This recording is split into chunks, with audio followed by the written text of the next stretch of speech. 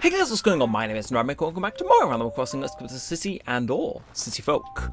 We have mail, but who is it from? We have one from Butch and one from the Happy Room Academy. I'm still going to tell me how my room is. And yes, no, like last episode, Butch moved away. I kind of just walked in on him and he was packed up, which was kind of bad that we hadn't heard that in the grapevine, but hey. Now that said, it does raise a question. Anybody else move in? I recognise all of your names so far. And yeah, I recognise Simon too. I don't think I recognised them last time, but I see it. I got the vision. Well, memory, should I say. Blech. Yeah, it's only 4 PM, and you can tell my brain's just kind of packing it in for the day. It's like, no, you're only 21. Oh god, I almost went to say 20 there. No, I'm 21 now. Whoa. It's like, you're only 21. Don't start acting like an old man just yet. I might actually download you fuel and get a bunch of energy back in live stream after I'm done recording this. Time shall tell. Time shall tell. Of course, by the time you're seeing this, that live stream will have gone and happened. So, but we'll see. We'll see. I'm in a very content creative mood today, and I'm also in a very good mood. And see, the thing is, again, you guys always have the front row privilege to whatever the hell is going on in my head on any given week. So you're gonna get it. And I know. Like, I imagine those of you that consistently pull up these recordings, you're sat there, you're kicking back in like an armchair, and you're like, ah, what's Neremik been up to this week? What's interesting, Neremik? So, first and foremost, I believe this is the first Animal Crossing video that has gone up since we got monetized on the channel, which is crazy. It's bleeding crazy. Again, I'm trying to find when we got monetized. It was the 1st of November, and we've not had any episodes since, so hooray to us, actually. It is crazy to think that this series is still going after, like, many years. We're on episode 180, and now we've got ads. It's like, this challenge journey's been insane, and I do just want to say, with each passing episode, I get more and more grateful that I'm able to do this and appease you guys. Obviously, it's not going to be my job. Well, just yet. Yeah, never say never and all that, but I am just insanely grateful we are still here, we're still doing this, and we're seeing all these cool milestones. It does genuinely mean a lot. But you're not here for that, you're here for the actual spicy news, the drama. So I'll give it to you straight. In fact, I think this deserves an immediate trip to the roost to sit down and ruminate over.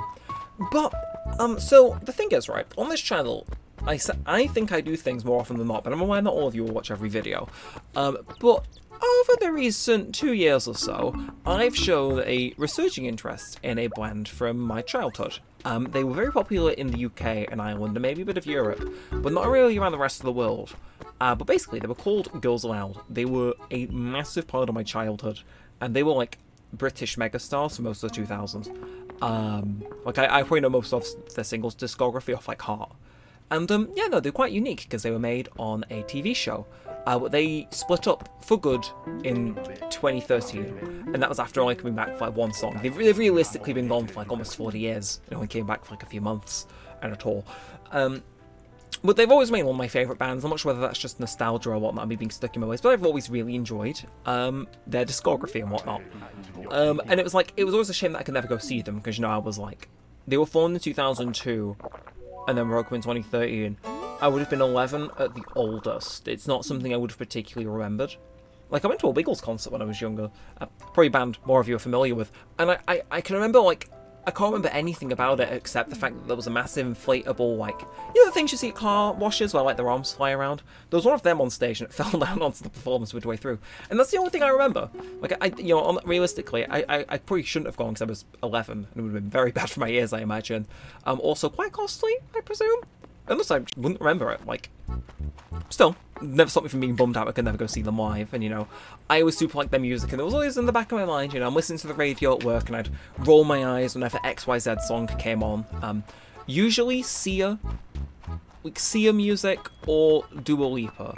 I've just, like, offended a lot of people. Whenever that comes on the radio at work, I'm always like, oh, flick over to, like, I don't even know what the next station over is. I'll flick it over and they'll be playing something a bit more palatable, and flick it back after 3 minutes. It's like, is it petty? Ooh, the mushrooms are back. I'm going to actually be proactive and pick them up this year. Oi! Second one we pick up, and it's a piece of furniture. I don't mind if I do. But yeah, no, but there was always that feeling in the back of my mind where, you know, I'd go, oh, music nowadays, they don't make it like they used to, and I think, wouldn't it be cool if Girls Aloud came back? It's like, it was kind of like my little secret. Like, I've shared it with my friends over the years, and they've always agreed, oh yeah, no, these are some bangers, you know, I recognise them, but they've really faded from the public consciousness. Like, occasionally you'll see one of them on, like, a celebrity episode of a show where, as much as I hate to admit it, they're not really celebrities. They were celebrities like 10, 15 years ago, they're a little bit washed up. But they have mostly faded from the public consciousness. And there's a big but after that, but first, let's see if we can get this right. I'm going to say I threw in a silver axe. Hold on, that's a lie. You just chucked a regular raw axe in here, didn't you? Unbelievable. I mean, like, hello, I was in the middle of a spa treatment. Ugh. Try and fail. Better to try and fail than never try at all. But, yeah, no, so they mostly faded from the public consciousness. And, oh, did I just get my axe back? Oh, no, she did say to take my axe and go. That would make sense. I need to dispose of that invite card. Right, well, you know what, we'll run around, and we'll pick up these mushrooms, run it to a nook, and then we can get rid of our invite card. God, keep forgetting we have them. But, you know, should be a nice little bit of profit, this, as well, so, you know, it's, yeah. It also gives me a bit more time to chat. But no, in the back of my mind, I was always thinking, sucks I can never see them live, and, you know, I wish they could make more music. And, you know, time passed, and the eventuality of that coming to, you know, the slow realisation that, okay, they've been broken up 10 years at the start of this year. Just maybe it's done for. Maybe my chances were lost. Why have I not torn you up? God. Awful town maintenance, I know. Shame on me. But earlier this year was actually the 20th anniversary of their album. And they were like, hey, we're going to, you know, re-release our first album on vinyl or on CD with a load of extra features. I was like, yo, cool. And we get like 4K remasters. And it was like, this is cool, but it's not really screaming comeback. It's just screaming, you know, well, 20th anniversary and whatnot, you know. It's like any other band that was on hiatus would probably do the same, or like Broken Up. It's like, why not, you know, submit for the fans, and it's probably not too much effort to go into the vault, pick some stuff out, put it on a CD, print a few thousand. Like, it wasn't screaming reunion is nigh. Then, yeah, a few months ago, they finished remastering all of the videos from their first album, and that was kind of it, you know. We got to wait, I think, until next year for the second one to maybe get the same treatment. And that was where the story presumably ended. But a few nights ago, I see they're trending, and my heart immediately goes into my stomach, and it's like, has another one of them kicked the bucket? Because in that hiatus, one of them did, very unfortunately, and I was like, has one of them kicked the bucket? And I open it, and there's a newspaper in the UK that people don't really like, but they had an exclusive scoop from an insider saying that they're coming back. And the inner child in me lost his shit. And this was like 11:30, so I had to be a very muted level of losing my shit, but lose my shit I did nonetheless. And that has probably been like the... I don't think I'm going to forget how it felt, because I blasted through all the songs on Spotify. It was like, fuck yeah! Because I'd been in like a mood for them already. I've been listening to their songs a bit more than usual on Spotify to try and bump up my Spotify Wrapped numbers.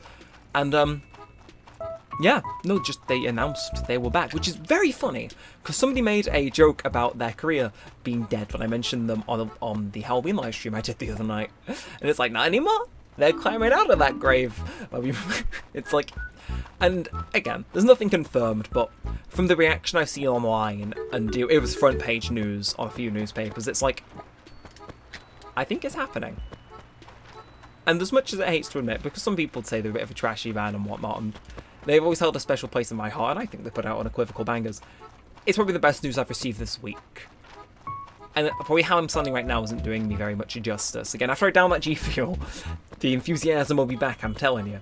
But, yeah, no, it significantly boosted my week. And, yeah, on the other thing, Dead by Daylight got Stranger Things back, so I started watching Stranger Things Season 3. Currently on episode 2, I just finished it earlier today. Quite good, liking where it's going. Heard it was the worst season, but I shall be my own judge and not be easily swayed by others. So, yeah, we've got a lot of interesting stuff going on in the Neremik echelon this week. And yeah, I'm looking to start work on a Neremik 2 video. That should be able to get done, hopefully in a short span of time alongside some uni work. Now I think that is every inch of this town searched, with us trekking back up to the museum. So, we'd all back, sell all our stuff to Nook, and then let's go make our own fun. Let's go see who's around, who's wanting to talk and whatnot. But yeah, no, I'm having probably the best week I've had in a while, which is good. Like, You know, it just... Man! Oh, anyway, I want to sell. And what am I going to sell? I'm going to sell this waste of space. I need to go donate you, of course. Right, okay, well that's going to jog my memory. I'm kind of thankful I did do that now, but let me sell all this, and 11,000, I'll take it. I'll take it. Again, it's just a little bit extra cash on the side, you know. It's like, if we ever need to spend it on something like a additional painting per se, we could go and do that. In fact, do we go and do that? I mean, we've got 2 paintings to go and see if they're real. We may as well go and see if we can get a 3rd one. Because then it increases the chance of at least one of them being real, if you're with me. And it means you can play our game as well, a little game. I wonder if anybody else does that. Like, if there's another series on YouTube where they're like, aha, we're going to try and guess, you know, who these villagers' names are without speaking to them. I mean, it seems like a basic kind of concept. I'm sure somebody else has done it. But I wonder if any of you guys watch me and any content creators that do that. Because, I mean, I don't know. To my knowledge, I've been acutely aware of this for a while. There's not that many Animal Crossing Wii Let's Plays in English that are currently ongoing. It's not exactly the most popular game in the franchise. No, you could probably have a bit more luck with, but anyone going out of their way to play City Folk? Nah. It's like, I'm one of the few guys, and maybe the only the person doing it speaks like German or Russian. It's like... Yeah, if you guys watch that, you got to be multilingual, and it's like if that ends up panning out in whatever way, that is an insane coincidence that, you know, I got to kind of nod in agreement with and respect for just being that unlikely to happen. Ugh, right, here we are. So how many have we got? I'm assuming it's going to be the full 5? Full 5. Right, first and foremost, let's get the ones I know out of the way. You were rolled. I wish you would move in, because you were sick. Like, I love rolled. Now, I think you're P-OK. Peck-away, sorry. I'm going to count that as a win. 2 for 5. Then your Stitches. Okay. Oh, God, I know who that guy is. He's in the GameCube time. I'm going to forget. Now, I think you're Blair. Mint. Okay. Lost 1. Now, who do I want to... Are you Hopkins? No, are you Gabby? No, you're not Gabby. Oh God, who is he? He's in my GameCube town. I should know. I should know. I'm gonna say Hopkins. Pippi. It was in there. It was vaguely on the tip of my tongue, and I fumbled it. Ow. Can't win them all, but curses. Thought I had it. It's still 3 for 5. Not bad. I'd love to get a 5 for 5 because it's been a hot minute. Now, hi, Red. I'm not going to ask why you've got a disembodied skeleton nervous system there, but I'll take this. I do actually like that painting. It looks very funny, so even if it is a fake, I'll actually go display that in my house instead of selling it to Nook. So creative as doesn't advertise, I know, blah, blah, blah, blah, blah. Right, that's fine. If I've got a fake one, it means I can go and sell it to Nook again, so... It'll probably take more money to dispose of these guys than I probably get from selling them. And oh, I almost left, but no. Okay, we got another set of 5, and I know 2 off the bat. You're Static, and I think, you know, just to confirm for anyone watching, that is also Rosie. Okay, so again, now the issue is obviously where the rest come in. I don't know any of those 2, and I think you're called Axel. Oh, that was... Oh, I'm so glad I went out on a win then. Right, we're tied for our previous score, but can we win? I think you're called Rhonda. Okay. That was such like a throw, but I'm glad I got it now. Who would you be? I'm gonna say Margaret. Becky. You do not look like a Becky. If I imagine someone called Becky, I imagine someone who looks young. But hey, 3 for 5 and 4 for 5 for a total of 7 out of 10. Not a bad score by any means of the imagination. But my additional game of trying to tap all the things on top and then back before he leaves. I think it's... probably takes less time than I thought it did to do that when I was young. I swear that used to be more of a you know, time-sensitive thing if I ever wanted to do it. You know, hence why I did it. This is a challenge, but God, I had time to do it like 4 times there. Or maybe it's only when he arrives at the city and not when he leaves. I don't know. Ah, well. Anyway, goodbye, Captain. Thank you for being so kind as to take us there and back within the space of, like, what, 2 minutes? It is how it is. But, oh! Let's get this. Let's see, do we have a real painting on our hands, or have we just been scammed out of what would be close to 12,000 bells. Because I won't be happy. I won't be happy if we have. Let's go though. Let's. Like, I have faith one of them will be right, but part of me doesn't want the scary painting to be a good one, because I think I could stick that in my house. I think that'd be funny to have. It's a funny looking painting, and unlike in New Leaf, you can't like specifically point at it and go, "That's a forgery." At least I don't think you can. if you could, God, I'm bad. But we'll see. 3 paintings to assess Blathers. I need to know, are any of them the real deal? So who is that? So what shall you donate? We're going to start off with the amazing painting. So, who level this is an amazing painting? How can a mere owl capture this essence in a single phrase? All that one can say is that it couldn't be more of an amazing painting. What? So that's 1. So then the second one. Scary. Now I'm going to do calm painting. Calm painting. Are you real? Hoo lovely, this is the calm painting. How can a mere owl capture its essence within a single phrase? I'm kind of scared this is going to be 3 for 3. But yep. We're going to click on scary painting. Please be a forgery. Please. Woo, what a treat for these eyes. This is the scary painting. It went exactly how I was hoping it would. Under no circumstances can you display it, but I happily will. You know, there's 2 extra ones in the painting exhibit. I am slightly intrigued to go see how that looks now. But let's have a look. So, looks a bit barren on this wall, but you know, you got one there, you got one here. So there's a bit of something going on, you know, I think definitely if we incorporate visiting red into our routine, it definitely... We could start to fill out this room in all fairness, which I think would be, oh, nothing wrong with that, is there? It's like, it is starting to get more extensive than you'd initially give it credit for, and it's like, I wonder if you can sell them to Nook at like a reduced price, or maybe a higher price. Look, I imagine finding rare art on the cheap. Probably would be able to sell it for a profit, but who knows. And thank you for your patronage. What the hell is there an iron thing there? But you all just say thank you for your patronage. Why is that one specifically iron gated off? I assume that's the one that's based on like the Mona Lisa, a girl with the pearl earring. One of those like mega well-known paintings. But that is more filled out than I thought it'd be. In fact, now we are filling that out. I think a decent portion of every exhibit's filled out. In fact, I assume the fossil is entirely filled out to my memory, so yeah. You know, I'll take that. It makes our, you know, it makes it feel a bit more full, in a way, which I like. It feels good.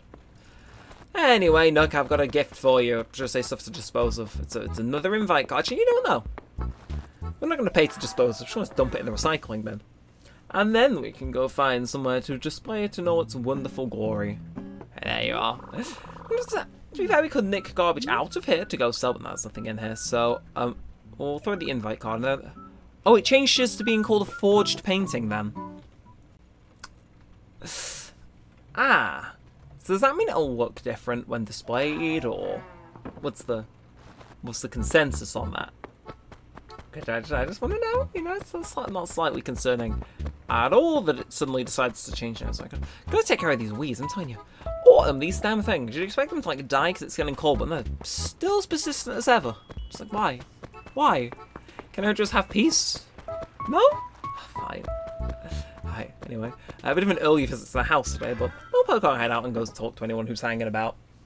May as well be social, as the kids say. But where should we go dump this thing, then? I don't know. I genuinely don't know. Which is not exactly what you'd want to hear, is it? I think upstairs might actually be the best shout. And I'm aware upstairs has been largely unchanged in many a year, but part of me wants to get rid of that table, part of me doesn't. We can remove something in here from this iconic lineup of items, and I think it's either the froggy chair or the headrest there. It's one of the two, and I need to make a decision. What'll it be? What'll it be? I don't know. Oh, it's difficult. It's very difficult. I think